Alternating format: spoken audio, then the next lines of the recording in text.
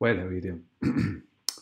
Okay, this video is going to be about how unworkable the claimed oxymoron of a spherical triangle is in reality. There's going to be how they're purely mathematical. I've shown this in the past where they're all mathematical and they're all derived from the center of a sphere. They can't be measured in reality because you can't measure, for a start, you can't measure a triangle that has greater or less than 180 degrees. It's impossible. If you're not adhering to geometry, then it can't be measured. Simple as that. So no one actually measures these things. There's a lot of claims of them being measured, but no one actually measures them. No surveyor anywhere ever measured a spherical triangle. What they do is they calculate. That's what they do. It's a pure calculation. There is no spherical triangle ever measured. I'm going to show here why there has never been a spherical triangle measured. Okay, I'm just going to go right to here. So you can see this white line here, right? This one here and this one here. So this is from the North Pole to the equator on a globe, on Google Earth. Over here and back up to the North Pole. Now, technically, right, I started here, I came down to here, over to here and back up, right? So the full perimeter of that is 16,580.48 miles, right? Now this is why spherical trigonometry is a lot of rubbish.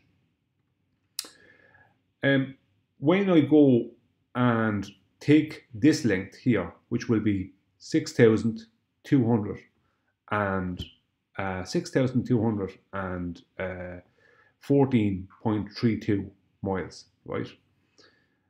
And I get this length, which is between here and here. That length doesn't matter too much that is the length of that is 4,151.84 miles.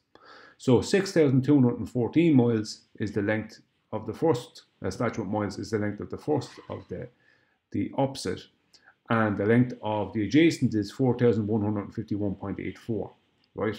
And that gives us a hypothesis, like a right angle triangulator. Sorry, right angle calculator gives us a hypotenuse length of 7,473. So miles. So we have 6,214 as our opposite. We have 4,151.84 as our adjacent, and 7,473 as our hypotenuse. Right? See, this is the problem. If I just come back to here. So on a globe, right, the full polygon is, our full perimeter, let's just say, is 16,580.48 statute miles.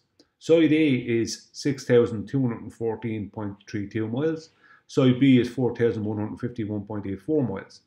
But side C has to be equal to side A because the line is coming along the equator and then back up to the North Pole. So both side A and C have to be equal, right? Now this is nonsense. So side A has to be 6,214.32 miles as well, right? But in reality, as I showed earlier, when we use, let's say, the full polygon in reality, or full perimeter, is 17,839.16 miles. Side A will be 6,214.32 miles. Side B will be 4,151.84 miles. But side C won't be 6,214.32. It'll be 7,473 miles. Right? Just to show, where was it? Okay. 7,473 miles. Right? That's what it will be. So that's the problem the globe has. The reality is 7,473. What they have to have, they have no choice because they're trying to use a spherical surface, is 6,214.32. So if you, and I didn't realize this until I started using Google Earth on the big scale, every single triangle, right angle triangle you try and make on Google Earth, every single one of them, right, will have a hypotenuse shorter than reality, right? In reality, a triangle, right? Every right angle triangle will have a longer hypotenuse than every supposed spherical triangle oxymoron, right? Hypotenuse, right? And this is the proof of it, right? Because, and I've noticed this in the past on other videos, that there's always a shorter hypotenuse on the globe. Why is there a shorter hypotenuse on the globe? I know why there's a shorter hypotenuse. I'm going to tell you, right?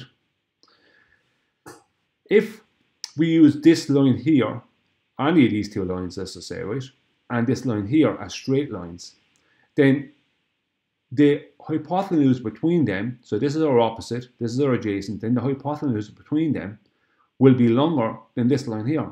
And why will it be longer? Because what Google Earth has to do, and what spherical trigonometry has to do, right, is they have got to keep the area in between these three lines equal, right, to what it would be on within the to what it would be as area within an actual triangle. So what they've got to do, and this makes no mathematical sense whatsoever, they've got to shorten the hypotenuse every time. Now I just used their north pole to their equator, the north pole to the equator. I just used that, right, just to prove the point. But you can do it with any right angle triangle on Google Earth.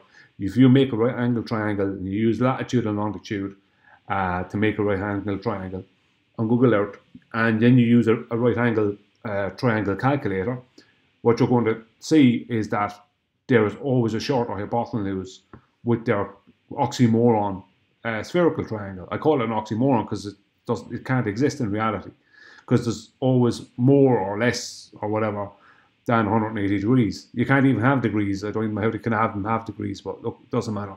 The point is there is, right, mathematically when they do this. But the reason they have to have a shorter hypotenuse is because, as I said, the internal area must stay equal. Because if these three lines are straight, that internal area won't be the same, because this is a bulge. So they've got to keep the internal areas equal, so they've got to shorten the hypotenuse every time. But it makes no sense. How can you have an opposite and an adjacent length equal to a normal right angle triangle, but then have a shorter hypotenuse? It makes no mathematical sense. It's complete and utter nonsense. I should have made this video some time back, but other things got in the way. But I've known this for quite some time now, for a good few months. So it makes no sense. They have to keep that equal, because in a real, like, the area within this triangle here would be greater if they use this length of a hypotenuse. Then the area would be greater on their globe, simply because, right? Simply because there's going to be the bulge, because that's what they must do. They must make you believe you're on a globe. So mathematically, they must bulge everything out the way. This, right?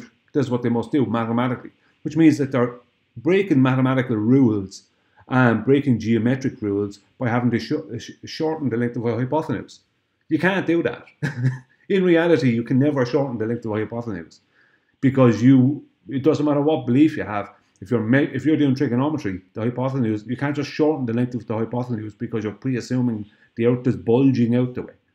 But that's what they're doing. They have to shorten the length of the hypotenuse. It's mathematically and geometrically criminal, but that's what they're doing, and they're giving people the impression, because if you learned how to do spherical trigonometry, it can seem like, oh wow, you know this really great, excellent mathematical thing to do, but it is of absolutely no real practical use really in reality.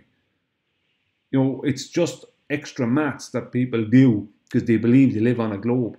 It actually has no place in reality at all, because, as I said, you can't have a triangle more than 80 degrees, and a triangle can't have curved lines.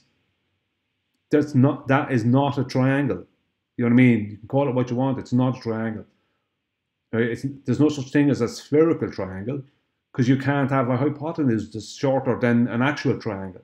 As I can't have an opposite and an adjacent at the same length and a shorter hypotenuse. It just doesn't work. But they have to do it because they have to keep the internal area within the lines equal to what it would be if if the adjacent and opposite were straight lines, like they would be in reality. So this is kind of like more of an educational video. Take the flat earth people can take it that the opposition, most of them don't even realize this. They don't even realize that their hypotenuse will be shorter than a real hypotenuse, and they won't. Most of them, until this video comes out, and I mean 99.999% of them won't even realize the reason for it, because they just go along with things and don't think about stuff. But make what you want of it. This is complete and utter nonsense. It's not a real triangle. You can't have a shorter hypotenuse just to make up for the bulge that you believe is there. Can't be done. This length and this length, they will always create a longer hypotenuse than what the globe can produce. Thanks for watching. Hope you enjoyed it and you got something out of it and you can use it to your advantage. Bye.